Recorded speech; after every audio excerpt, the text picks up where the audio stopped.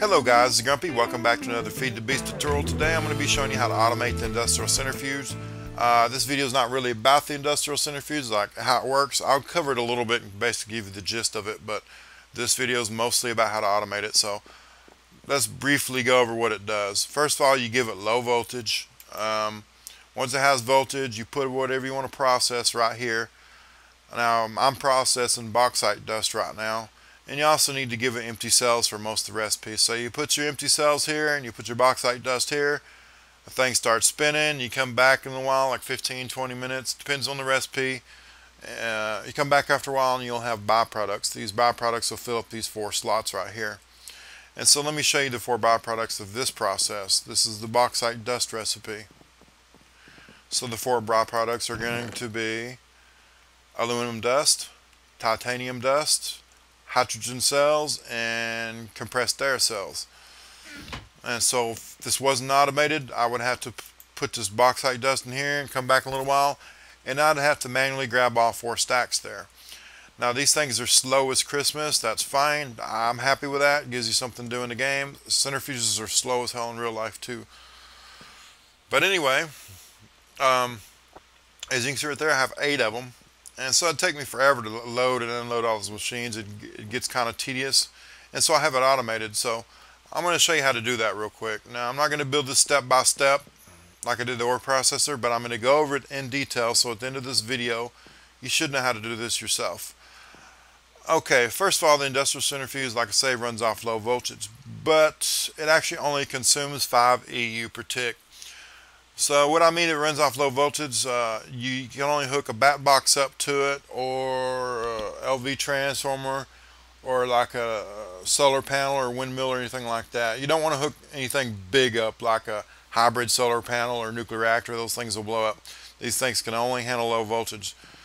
So now for my setup right here, I actually have medium voltage coming up through the floor right here. This is 128 EU per tick. And travels over all these LV transformers. The LV transformers convert the electricity into low voltage, which is 32 EU per tick. Now, if all this stuff's going over your head, you might want to check out a couple of my tutorials on industrial craft power. I'll put annotations, links to those just up the top. But anyway, each transformer powers 4 centrifuges. So as you can see, I'm using an output here, and I'm using output here, and each output powers 2 centrifuges. Now I could actually get away with using less transformers than this, but I thought this looked cool, so that's why I did it that way. These things are super cheap to make. But anyway, let's cover how to automate this. Now first of all, we have 3 things. First of all, we have this input here in the middle. This is where we feed our dust in.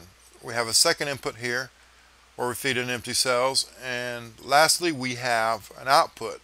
The output is these 4 slots here. So if I want to access this slot right here, I have to do it from the top of the machine. If I want to access this slot right here where the empty cells go, I have to access that from the bottom of the machine. And finally, I get all the outputs from the side of the machine. So as you can see, I have 3 sets of pipes going to each machine here. The top one is for the dust, the side one is for the output, and the bottom one is for the empty cells. So let me show you how this all works now.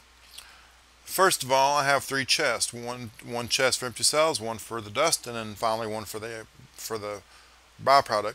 And by the way, this bauxite dust one, it's going to generate, let's come down here to the output chest.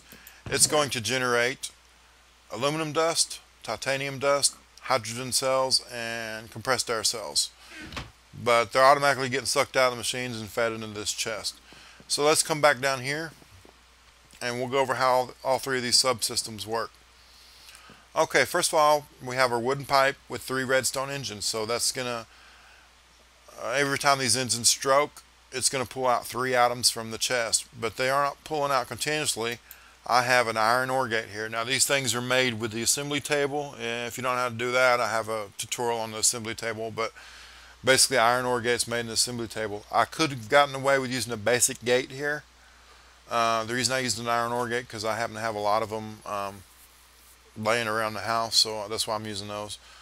But anyway, the way these things work is you program a condition here just by left clicking or right clicking to cycle through. So you set your condition here on the left, and whenever this condition is met, it performs whatever actions on the right. So the condition on the left is the pipe is empty. If there's nothing on this pipe, it will emit a redstone signal. So basically, if this pipe's empty, put out a redstone signal.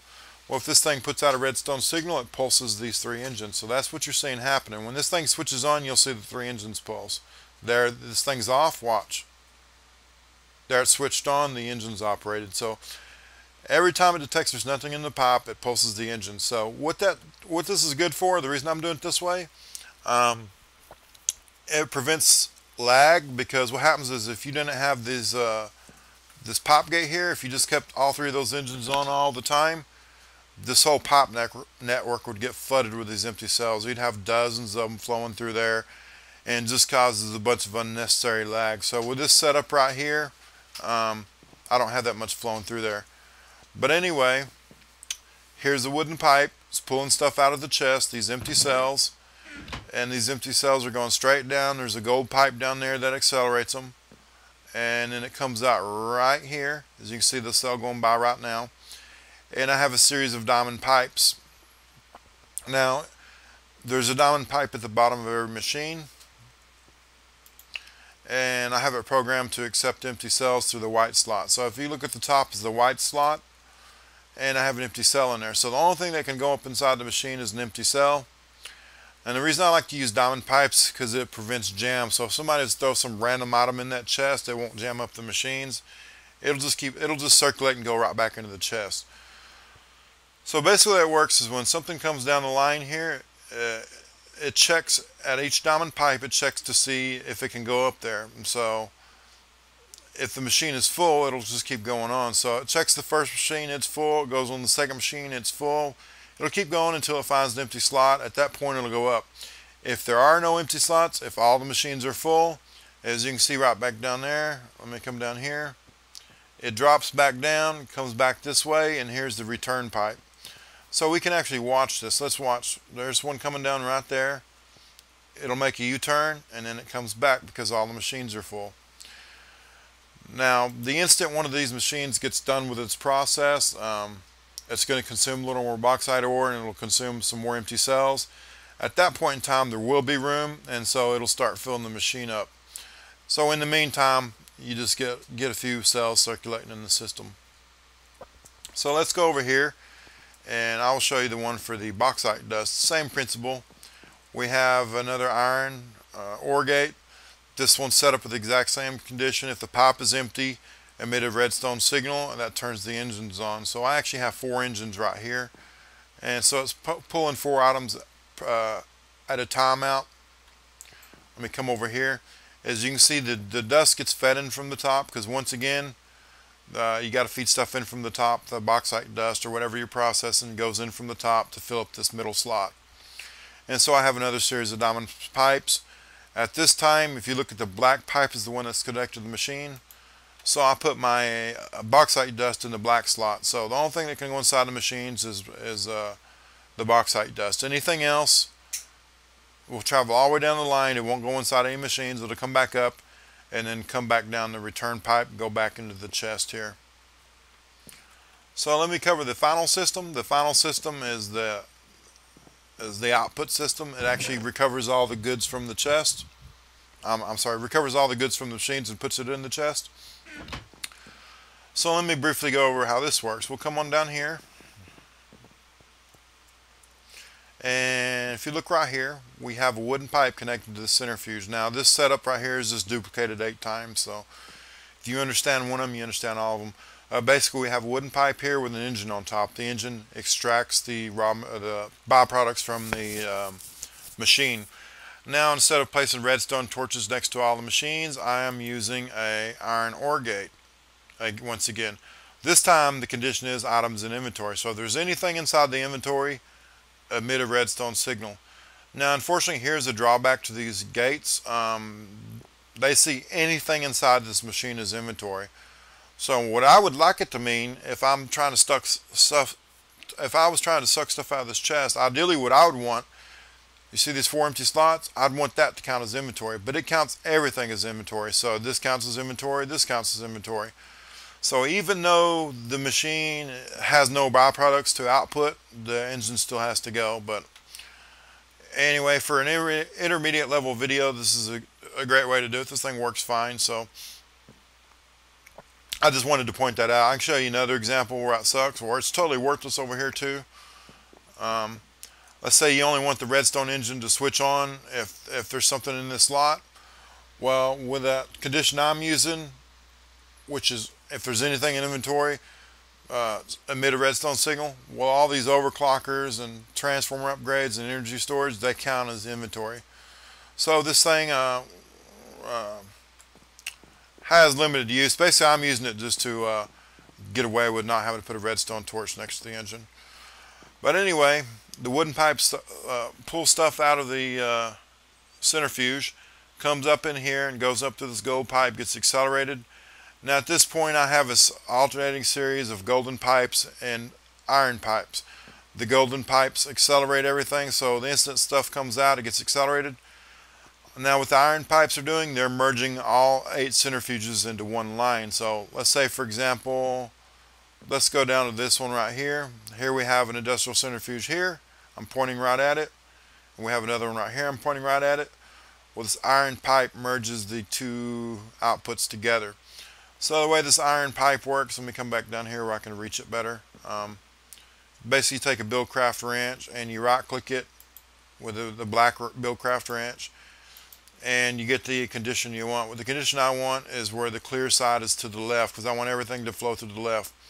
So the way this works, anything that enters this intersection, it can only leave through the clear path. These 2 closed ones, they can't leave that way. So every time something comes to the intersection, it goes this way. So all the outputs of the machines, they merge in this one pipe, they travel down here, and they go inside this chest.